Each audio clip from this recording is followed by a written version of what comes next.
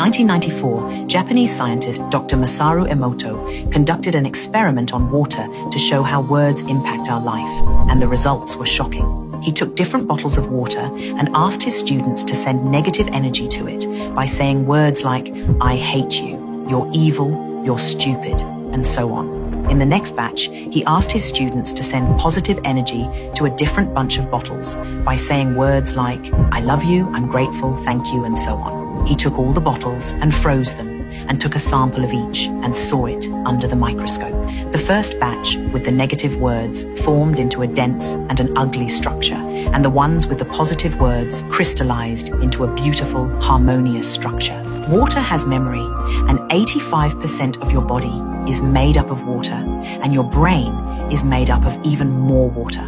So when you're saying negative things to yourself, you are affecting every single cell in your body because they are listening to you.